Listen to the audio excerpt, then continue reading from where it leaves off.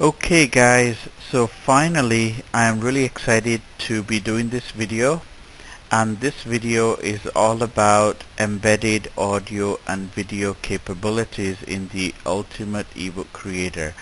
Started a brand new book, yeah, and I'm just gonna type in audio video test, yeah, and I'm just going to copy this into just gonna type in my name in here, and we don't have to worry about the keywords, but we could put audio video enhanced Kindle,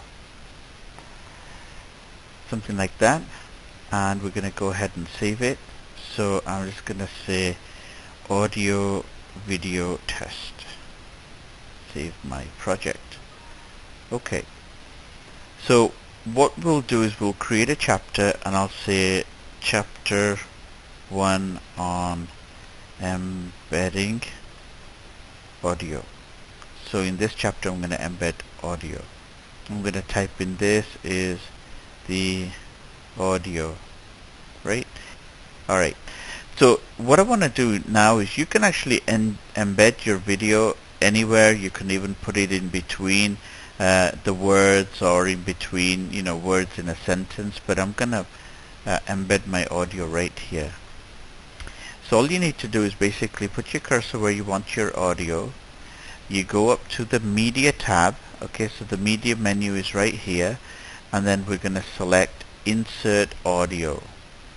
Okay, so this dialog pops up, and the first thing that you need is the title of the audio. So people cheering MP3. Yeah, so this audio is actually of people cheering, and that's the title that we're going to put. And for the file, we're going to go and select the file. So I'm going to browse, and I've already prepared the file, which is an MP3. Now I do recommend MP3 and no other formats like a WAV file or anything else. Always use an MP3. Okay, now you will know the duration, so you'll have to know the duration of the audio file.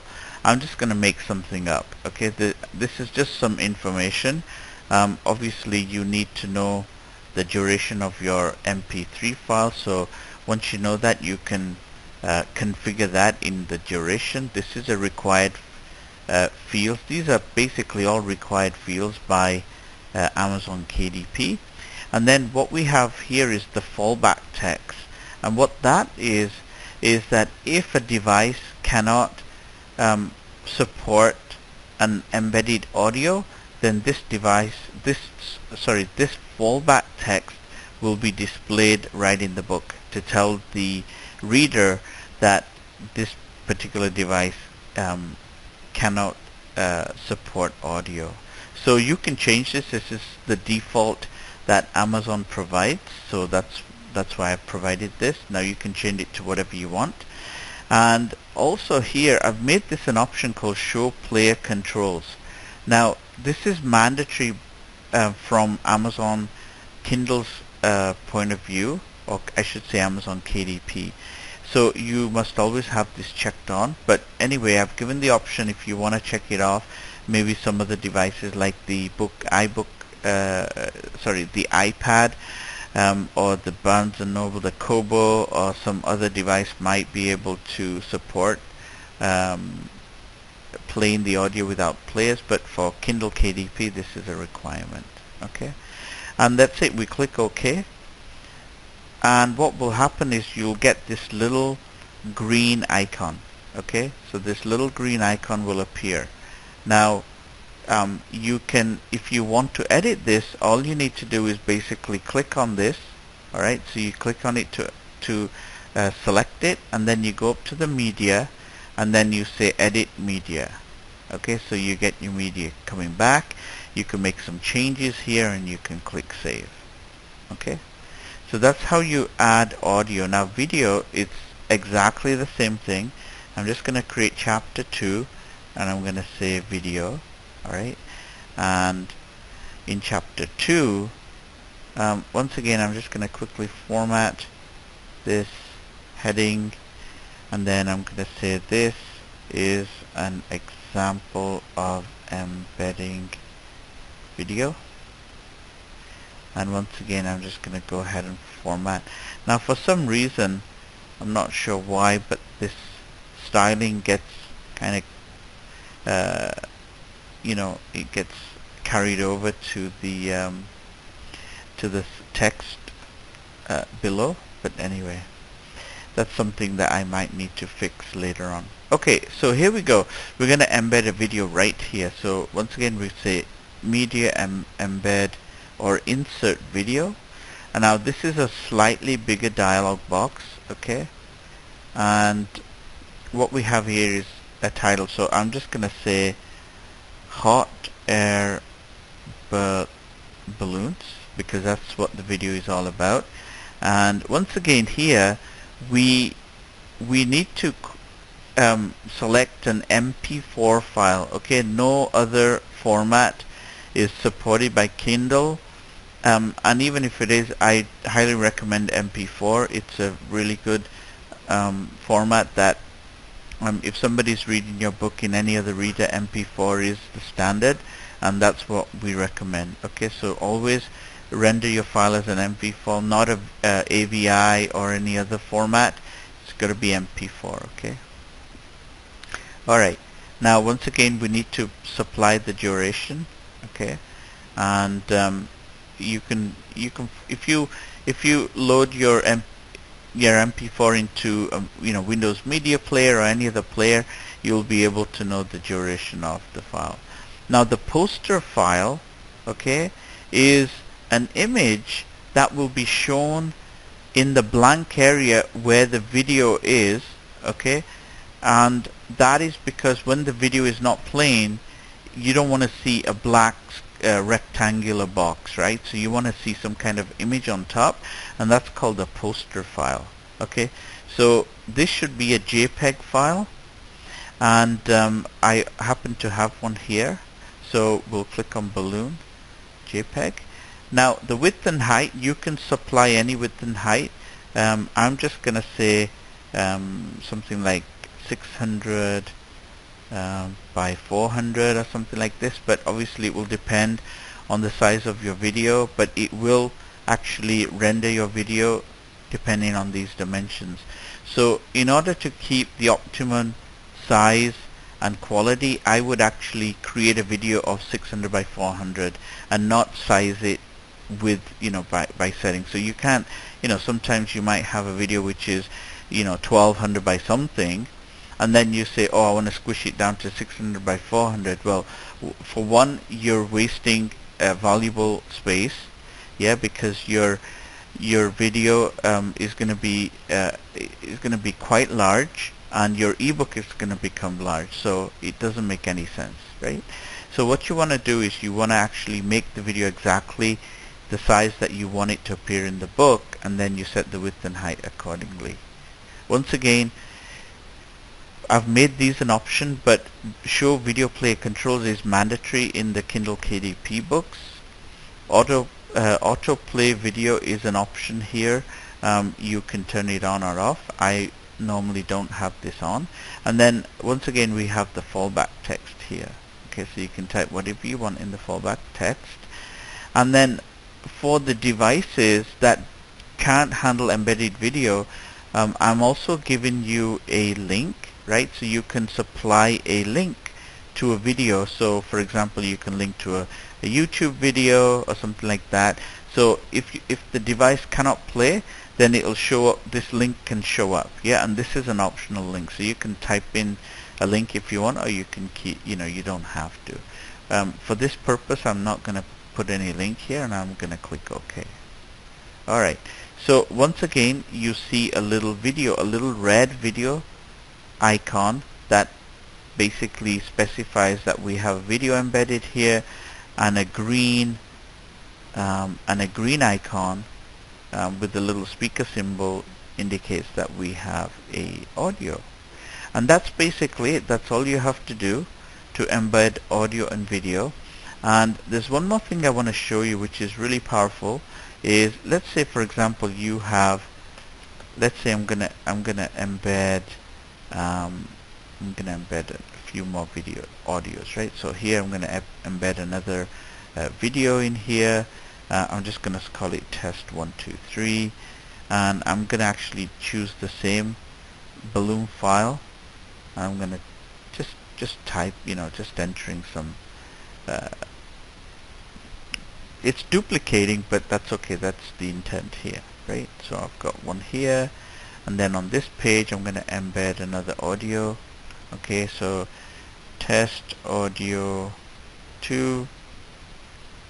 I'm going to select my MP3 file. Once again, it's the same. We'll click OK. Alright, so if you might have a book with a chapter or section with several videos, and you don't know which one is which, and you want a very convenient and easy way to manage your audio and video, then I have a feature for you which you're going to enjoy. So basically what you want to do is you want to go to media, and then you say manage media. Yeah, so this dialog pops up, and this dialog is basically showing you all the audio and video tags or embedded audio and video tags which are basically on this, in this chapter or section. So here is a very convenient place for you to kind of do your mass editing. So what you can do is you can turn on, you can actually locate on your if you want to locate any one of these audio or video, all you need to do is basically click on the item, and you can click locate, and what it's going to do is it's actually going to locate it. So if I go like this and I say locate, then it locates it. Yeah, now if you want to do this automatically, then you just click this auto locate checkbox, and now every time I do this, it's going to automatically locate your icon.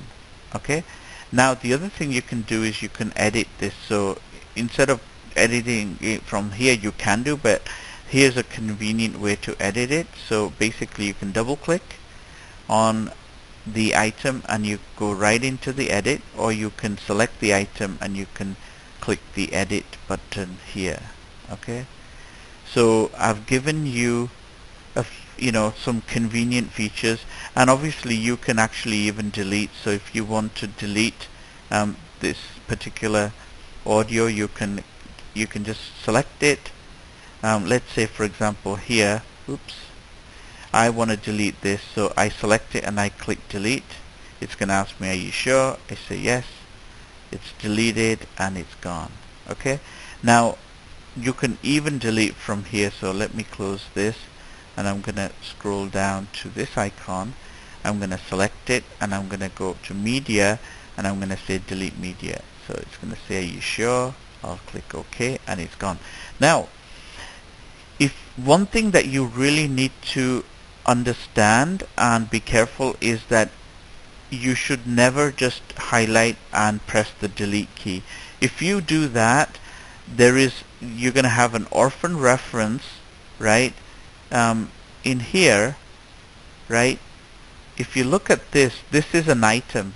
This is an object in memory, okay, and it's linked to this image. So the right way to delete an embedded audio video is to select and actually use these options of delete or delete here, right? And if you do that, then I can clean up properly. If you just go ahead and delete this, then you're going to have this thing in memory sitting there forever, right? And you will never be able to delete this. Okay, so once again, don't just delete the icon by hitting the delete button. Not a good idea, because they are kind of linked. Unfortunately, this particular editor won't allow me to protect this image, so you can't delete it. But anyway, that's something that may happen in the future, because it is a third-party component and it's not something that I wrote. Okay, so having said that, we're already at almost 16 minutes. I think that's enough. So just like everything else, you can embed your audio and video, then you can go to export, you can make a MOBI file, or you can create an EPUB file, and then you can test it out. Now, finally, let me say this. As of recording this video, I've been talking to Amazon KDP, and they've told me very clearly that small-time publishers like me and you cannot, even though you create a book like this audio or video will never ever show up playable in the ebook. You're only going to get a message which is the fallback text, which says that this device does not support audio or video. Okay, so I just want you to know that Amazon KDP, for small publishers, not for large publishers, for small publishers like me and you, even if you create an enhanced Kindle ebook with audio or video, your book is not going to show the audio or video. Now, having said that, if you create the same book and you publish it on iBook Store or Barnes & Noble, I found that the audio and video works. Okay, so it's just a matter of time before Kindle will support this. Okay, and they've told me very clearly that it's not a technology thing. It's really to do with their terms and agreements, and they're just trying to logistically sort that out so they can enforce those terms and conditions within the audio or video, because obviously those things are not text-based. They're it's a media, so they need to have a way of making sure that your media complies to their terms and agreements, right? So I can understand where they're coming from.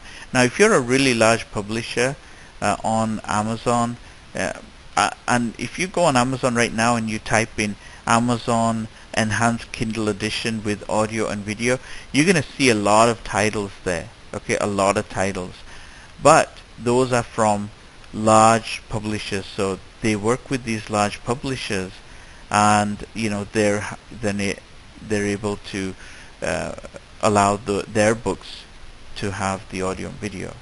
And because we're small timers, we'll just have to wait. Okay, but anyway, the good news is that the Ultimate eBook Creator does support audio and video, and it is available if you create your book for the iBook Store or Barnes & Noble or any other platform. Then you should be able to see the audio and video. And I've actually tested this on an an iPad, and it works fantastic. Everything shows up and it works really well. So there you have it. Okay, I'm almost at 20 minutes. I'm gonna stop, but that's the audio and video support, and we'll see you in the next one.